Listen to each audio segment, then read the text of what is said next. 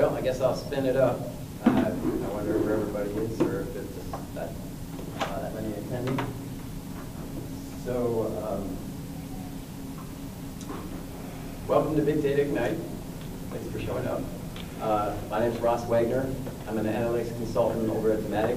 I'm going to be talking about mapping ETL dependencies with Neo4j.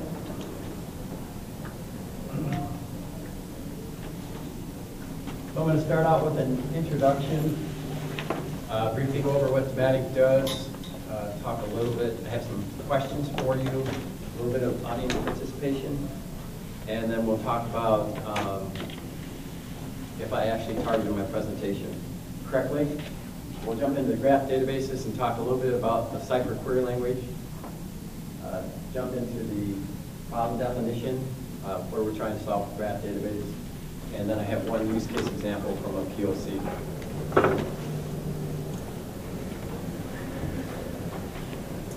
All right, so Thematic designs, delivers solutions to optimize supply chains. They do that with material handling technology, process improvement, software, and automation technology, some of which I've shown down here in the bottom. So I love robots, I love watching them.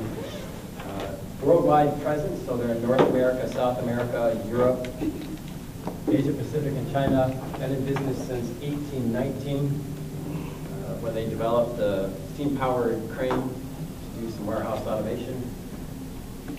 And after a series of acquisitions, both by and of Thematic, in 2016, Keon Group purchased them, so they're out of Germany. So that's our home. So a little bit of audience participation here. I put this slide in here because every time I mention graph databases, I kind of get blank looks or puzzled looks. So I just wanted to kind of check the audience to see if where we land here, and I can teach my presentation on the fly if need be. But raise your hands if you're familiar with graph databases. Just a little bit. Okay, just a handful. Raise your hand if you use it to make a living. No? Okay, so far so good. Raise your hand if you know what polyglot persistence is. Never heard the term? Okay. Raise your hand if you are familiar with data warehousing and business intelligence. Everybody should probably raise their hand there, right? Okay, raise your hand if you do that for a living. Just, okay. All right, well, I didn't do too bad. I expected a little bit more data warehousing, but landed well in the graph database stuff. So what I hope to provide today in the presentation is just a high-level overview of graph database technology and Cypher, which is the query language.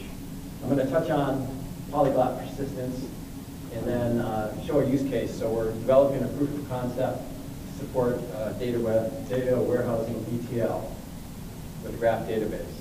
So I have to shamelessly admit that I'm using you guys as a dry run to do a POC for our R&D group. The idea is I get it far enough along that I set the hook that they go, oh yeah, this is feasible and we see the value because you can actually show me. And then they'll take it from there, hopefully. And I don't have any budget left either, so they're going to have to. So this brings us to graph databases. So there's a number of different graph databases out on the market. Neo4j seems to have a big market share right now. There's also a bunch of different types of graphs and graph algorithms, so there's more than you can shake a stick at. When you're talking about Neo4j, you're talking about labeled property graphs, like this one here. We have objects that are represented as nodes, so 1, 2, 3, and 4. And then you have edges that represent relationships. And blue box over there is a label. So you can put labels on nodes, and then you can put properties on nodes and on the relationships. And then the relationships themselves can have a type. So feeds is one of them. So if you read this graph, you can see that there's a person named Ross who feeds a cat named Cody. Now is the time to feed Cody because he's always hungry. If you look at the other side, you can see that there's a cat named Shotzi. There's a relationship with a mouse, which is Chases, and that mouse's name is Fresh Meat. So I'm guessing that my cat's breached my security and altered my slides here. Shotzi calls all of her mouse friends Fresh Meat. So this is just a quick little depiction of what a graph database is and how to read them. Normally you think of pictures on a whiteboard of graphs, but they are usually represented mathematically in set theory. So you have the set n of all the nodes 1 through 8 on here, and then set r of all the relationships with the tuples for each node. So that's typically one way to represent graphs. Another way, so this graph on the left, that's the picture. You can use linked lists to represent the graph on the left there, or you can use an adjacency matrix. In the adjacency matrix, the ones just represent a connection between the columns. So column 2 is connected to 1 here because there's a 1 in there. And if you get into all the graph algorithms, you can actually put more than just a 1 in there. You can put values in there and use that to do distance, shortest distance calculations and other things like that. That's beyond the scope of this presentation, but I just thought I'd share that. There are a lot of applications for graphs. They're all over the place. So fraud detection, you guys may have heard of the Panama Papers. Everybody's heard about that. So that was done a lot with Neo4j. They set a great big Neo4j database and gave it to all of the reporters to do the work. Biological networks, so the gene mapping. Anybody that's been an admin for unified user management will appreciate graphs for identity and access mapping. What I'm talking about today is ETL, so that's an information system, how to map that. You can use it as a recommender engine. Graphs can be used for that. Basically, if you know that Bob bought a phone and he has a brother, Joe, you might want to try and sell the same brand to him. Social networks, everybody's got their bacon number, right? Figuring out that.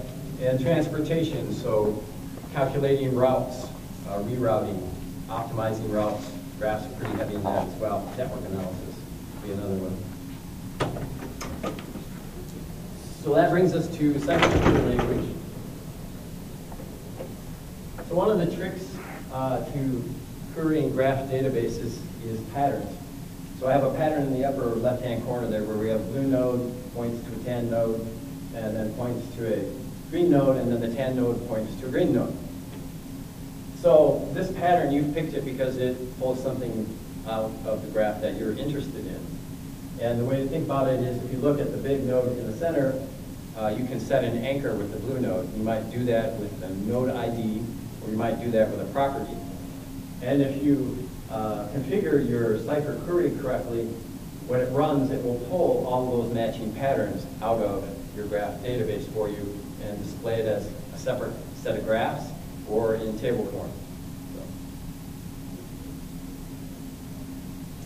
The good news is, most everybody here is familiar with SQL, right? That's kind of ubiquitous, right? The syntax is pretty similar. There's just a few kind of exceptions. So there's not a huge barrier. I have a coworker, Samantha, that picked up graph databases and was doing queries inside of a week. So it's easy to move over there.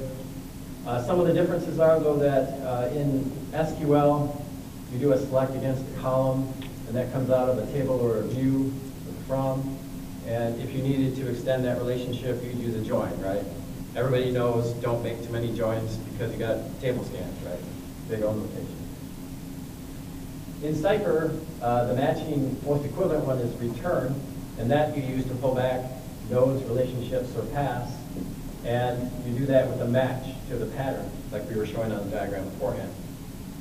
And then if you need to create or update in SQL, it's the insert and update row operation.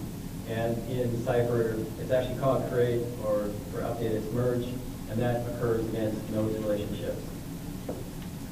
In SQL, you'll have a group by to do aggregation. So if you use an aggregate function, like a sum or an average up in your select, you got to have the group by clause and put the column. In Cypher, that's implicit. It's implied.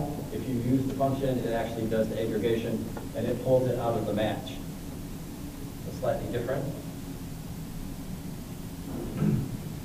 So going back to the graph, the label graph with the cats.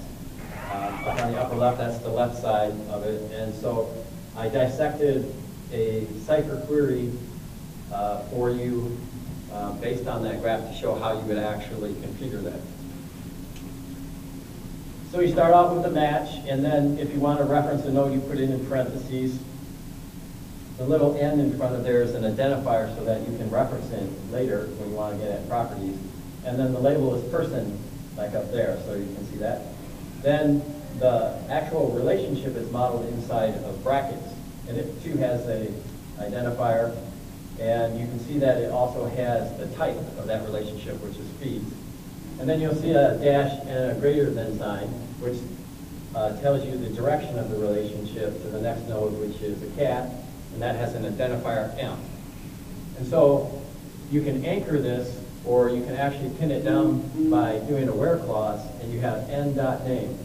That's referencing the first node, property name, and setting it to Ross, and then you can do the same with m.n, where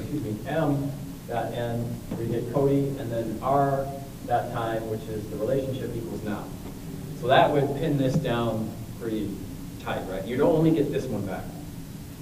If you wanted more parts of the graph, you would just loosen this up and take certain things out of it. Sometimes you can just put a single anchor on the front node and just say, give me everything, just to take a look at it.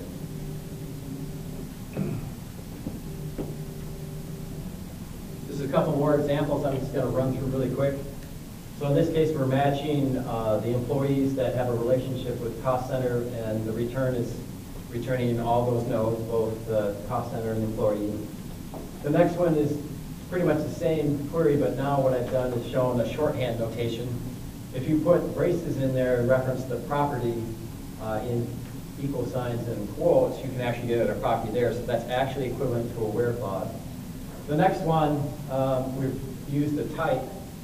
So we're looking for employees that have a manages relationship with the same cost center. Hopefully that's one person, right? We're just returning that employee.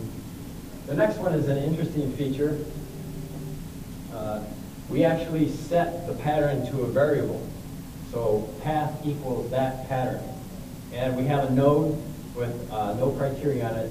And in our relationship, there's a ID there, but there's also that star 1.5. And what that is saying is give me any relationship from n to m where there's 1 to 5 relationships between it. So that kind of becomes important if you have large, long paths that you don't want to return all of them. You can just say, give me anything that has a single hop, give me anything from 1 to 5. So that allows you to control the length of what you return. And then the last one is just to create, which is match a node with the label cat and another one with the label mouse. And then where the name is Shotzi on A, and where the name on B is fresh meat. And go ahead and do a create with the first node, the relationship chases, and B. So what that did is it did that right side of that graph, right? It just created that. That's how you would do that.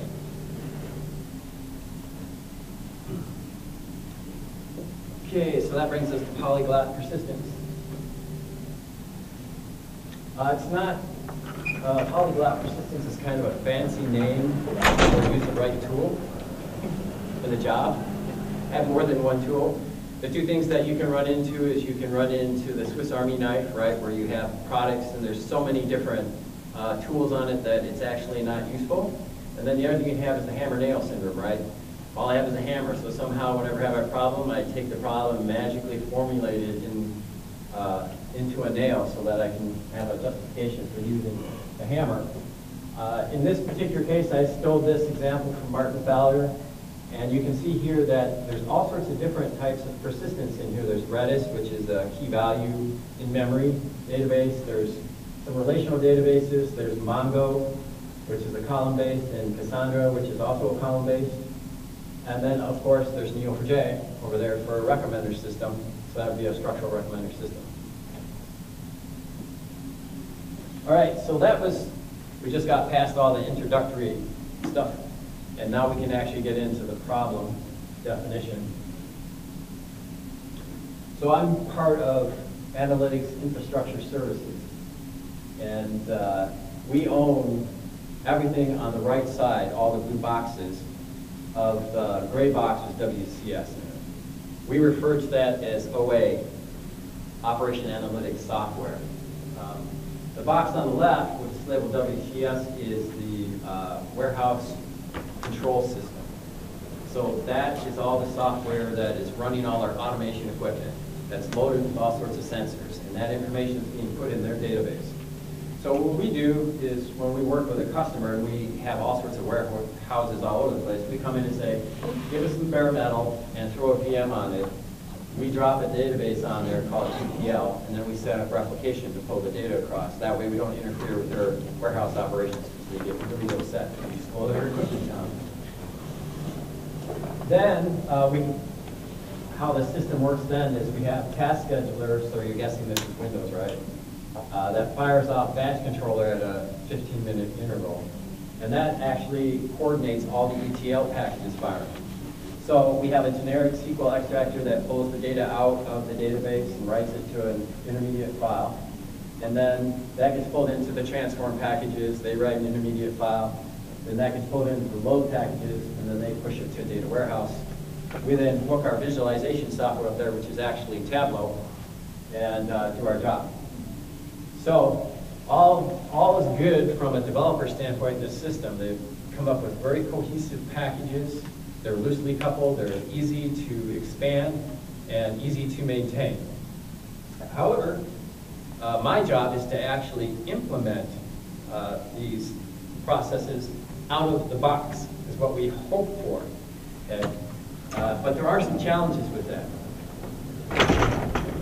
So I actually have only been at Dematic since end of May, and have not done a lot in ETL warehousing.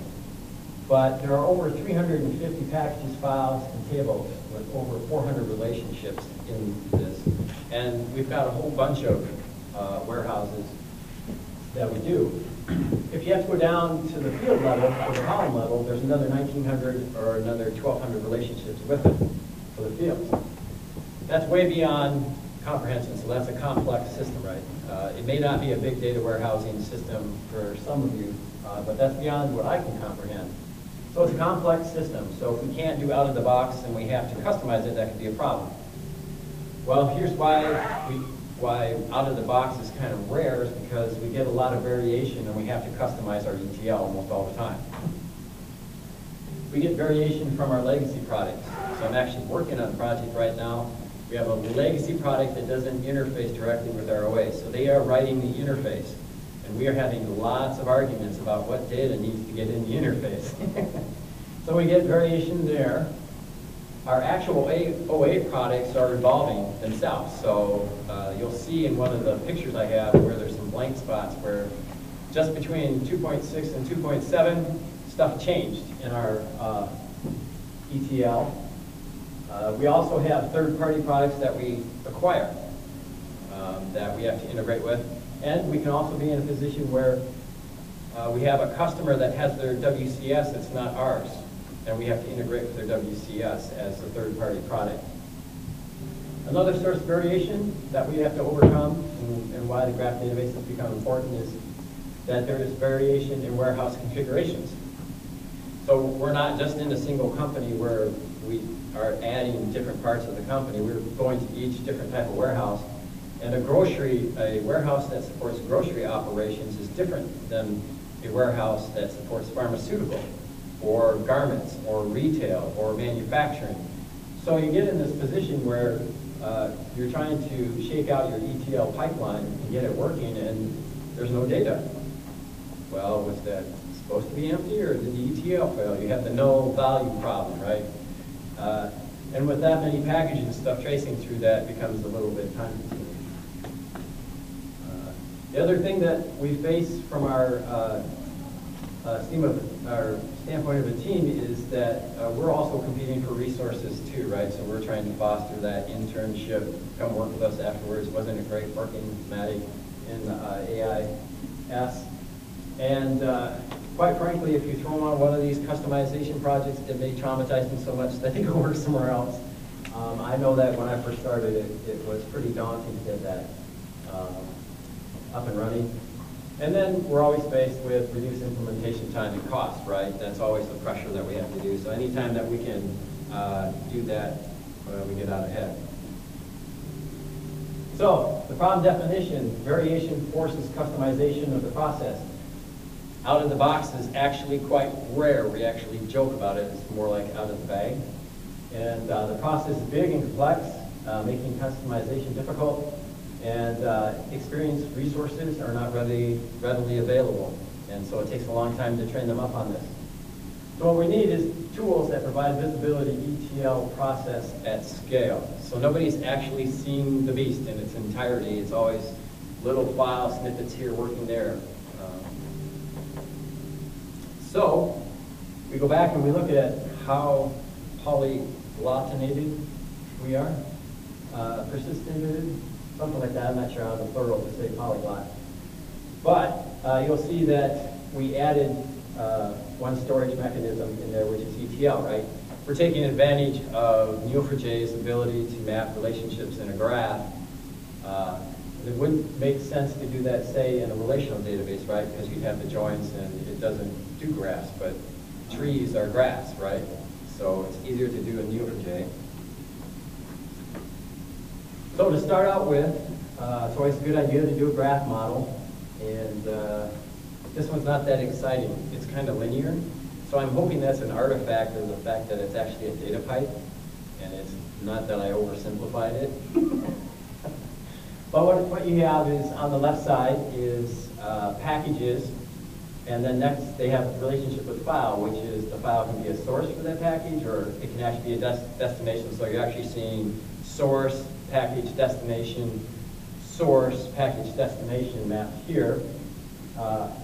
Then also the file can be a source for a table on the load. So when it finally hits the database, you have a new node type of table. And files have columns, and so do tables, and then tables make up databases, right? We use Tableau, so if you're familiar with Tableau, there's this notion of a worksheet, right? And you build up worksheets and then you put them together to make a dashboard. Well, the worksheet connects to the database through a data store. So this is the entire connectivity from visualization all the way down to interface column for just packages. This doesn't necessarily include columns in the example I'm going to provide. And this is the beast. I'll have to explain this a little bit. This is actually done in a tool called Cytoscape. So Neo4j is kind of nice, and there's a new tool out, Neo4j Bloom, that I haven't really had time because it kind of just came out right before this presentation. I didn't want to incorporate it. So I use a tool called Cytoscape, which is kind of like the AutoCAD or the Visio for graphs. And what this is showing you is the green boxes are data files. The blue, the light blue dots are actually transform packages. The purple ones are load packages. And then the magenta boxes are database tables. So I didn't even get the rest of the dashboards on here, and I don't have the extract because it just got really ugly. At some point, you have to really kind of refine your graph so that you can actually tell something like that. So basically, this is the beast, the overall picture at a package level. And that leads us to a use case example about that. So now that I got all the stuff in the database, and oh, by the way, I forgot to mention, I was going to have Samantha Koch come co-present with me, but she was so traumatized by the data entry to get the graph database up. She went to Wisconsin and went fishing. But she literally, how we got all that data in was by doing a little bit of XML shredding. So the package files, and it's SSIS is the tool we're using. We went in and shred the packages to see what files and stuff it was talking to. And then we did have some of that information that was already in a spreadsheet. We were able to strip that out. And then some of it, we just had to go in package by package, pull it out, put it in a CSV file, and import it in. So anyway, this is the use case that actually our AIS team is asking for, which is troubleshoot an ETL package issue. So as a DWE, which is a data warehouse engineer, I need to know the ETL packages and components related to the package logging an error. so that I can employ the process elimination to isolate the cause of the error. So our as-is process for that right now is very time-consuming. Basically what you do is you see from when batch controller runs, you see the package that threw the error, you go to the log, you go, oh, it's that kind of error, and then you kind of go, well, do I think that's the file it read? No, maybe not, but I have to go look at the file and make sure it's okay. And then I go, if the file's okay, then I load the next package into Visual Studio. And I don't know if you're familiar with Visual Studio, but it takes a good minute or two. It's frustrating. I know it's not that much time, but it takes a good minute or two to load it. And then you have to run all around in their graphs and figure out, is there a problem? And if you don't have a problem, then you keep repeating that process. Well, that can cause some problems because, of course, our customers build the most performant networks with huge amounts of bandwidth. So whenever we're out there RDPing, it's like click, go get a cup of coffee, come back, okay, it came back up, and now you can take a look. So there's some performance issues when we're operating on remote systems. The other point is that the entire chain of packages and data files is not visible. So we don't know the entire pipe for this ETL thread that's running through our data warehouse. And that kind of doesn't allow you to do certain types of debugging scenarios or troubleshooting strategies. So you can't do divide and conquer. Sometimes if you have somebody that's a little bit more experienced with those packages, if they knew what the file name is, they go, your error is probably right here, right? You could just jump and you don't have to load everything to kind of force it. You don't have to brute force it. Another problem is a lot of times if you end up modifying your ETL packages, you got to test them. You're in production. You can't test in production. So you have to take all of those packages and data files, pull them across that network with the huge amount of bandwidth, right? That's super fast. No, it's really slow. Put it on your local system and debug it, test it, and then put it back.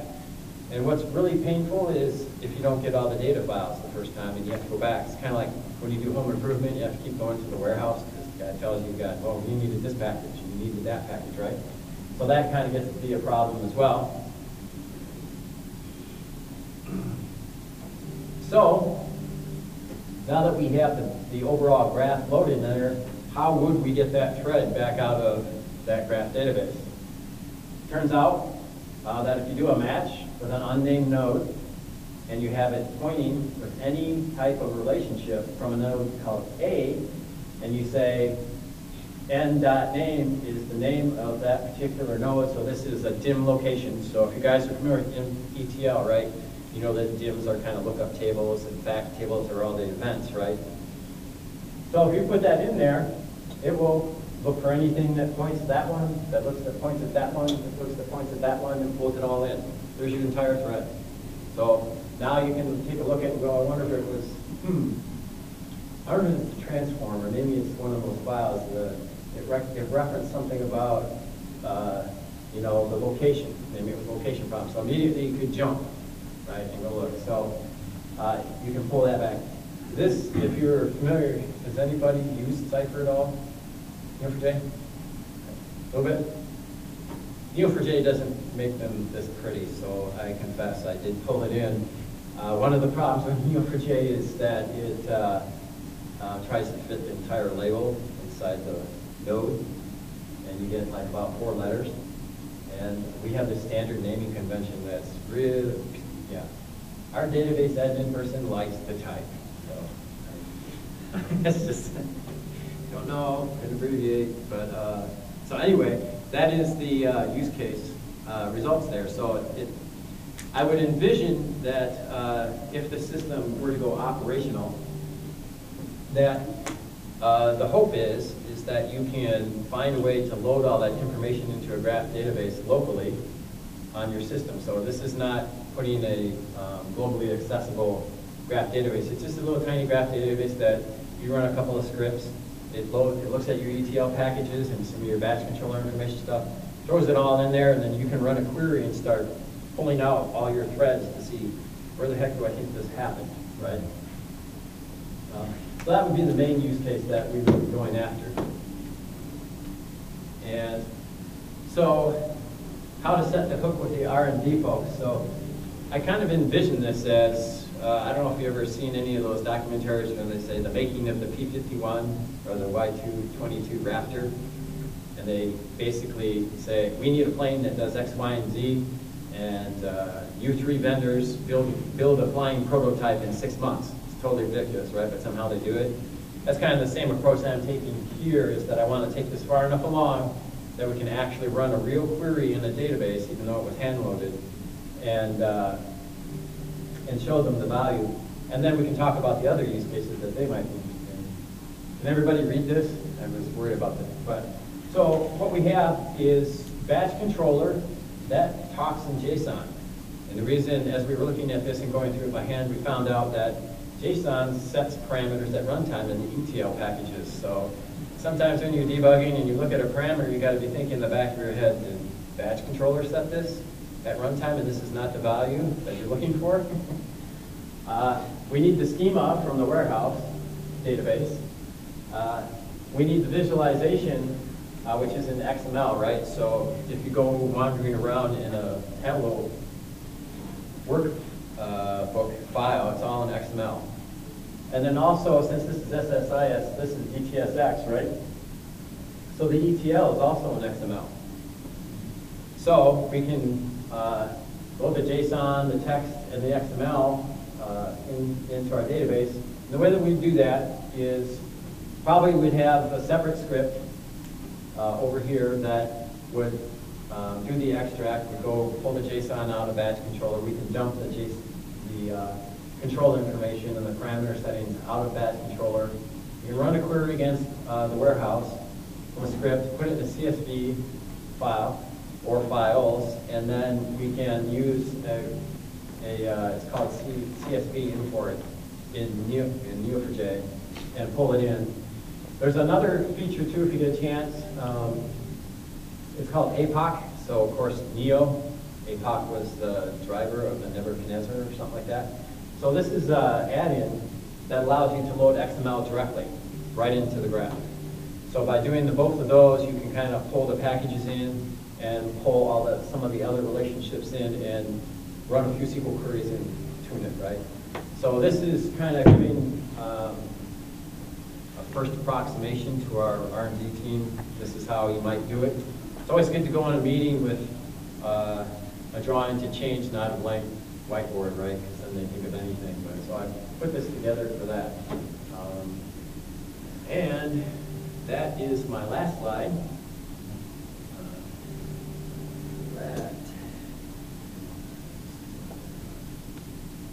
That's if you want to ask questions. Otherwise, let's see, I'm good till 3:10, right?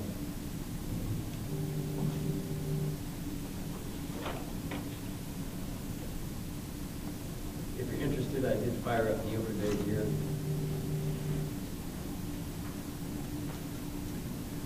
So I just connected here, and so I'll just take up a little time unless you want to go get coffee. This is Neo4j here. This is showing all the nodes and stuff like that. One of the nice features of Neo4j when you do Cypher queries is if you put a comment in top of it, it saves that as the name of the query. So I went ahead and did a couple of these. So here's a query where I'm going after dim operator. So if you run this, boom, there it is. Neo4j has a very irritating feature, which is they bounce the nodes around, so you have to go tap them. And so there's the thread. You can mouse over it and kind of do that. You could run another one, so that's basically, you could do that in any thread or from any node within that graph database and immediately pull up the thread across there. Some of the other use cases that we were looking at had to do with actually, a lot of times when we're working with customers on dashboards, they start getting excited, and can you do this, can you do that, and this, and we're like, do we have the data? So what would be really nice is if you knew that if you had a certain type of data dashboard, what field that was that need to get integrated, right? So since we have the columns in there, we can map the column transitions all the way back to in the interface as well. So you immediately know from a dashboard, that's the 5-minute warning. You'd immediately know what data you needed in there. It happens that the project I'm working on right now uses a legacy system, and individuals on the team didn't exactly do a good job of explaining what dashboards you could do, so they were kind of wondering, why are you asking for all these fields? We don't want to put these fields in. We got to get the warehouse running. Why can't you just make this dashboard? And we would say, we didn't really have a good way to go and say, well, you need this timestamp, this ID, and this timestamp in order to do this dashboard. Now, so we don't have a way to do that before this, but if we map all the columns out, we can immediately justify, you asked for this dashboard, we're asking for these fields, here's the link. And you just run a query. So it gives you a way to map those across. I would envision that the R&D folks would be interested in it simply because if they need to make a change to a package or something, or change a parameter, you're going to want to go through the entire graph and say, okay, this change ripples into all these different packages. You can get a nice list of all the things that you have to update instead of trying to run it, have it die, run it, or worse yet, we run it because they didn't check it, and we're on production, and it blows up. So that's just a couple of things. And it's just an example of using a database that's really good at this as opposed to a relational database. So that's the end of the presentation. Any questions? Sure.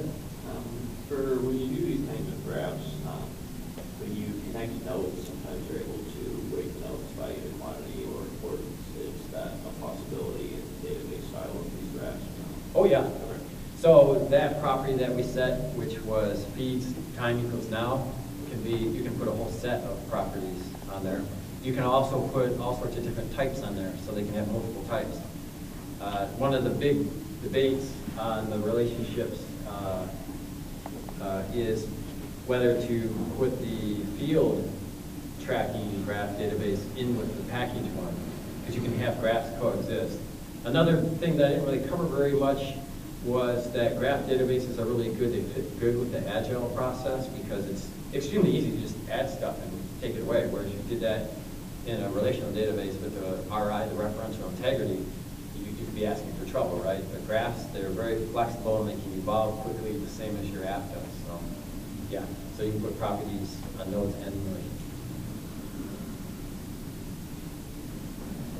So, interesting how you do that using graphs. So, just kind of wondering how did you get the idea of using the graph to solve this purpose? Did you attempt a few options and landed on this? Just curious about how you chose this. I actually I used to be in quality assurance and I did audits.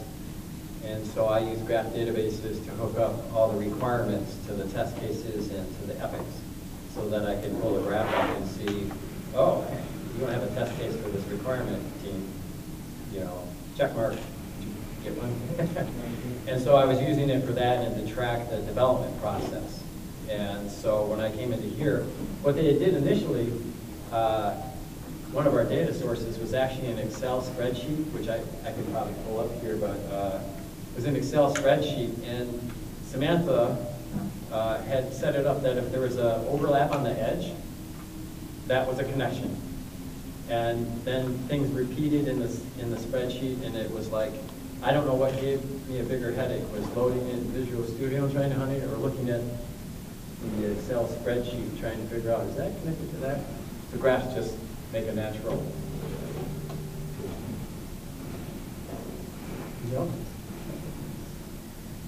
All right. That's one of the pubs, the rotten egg.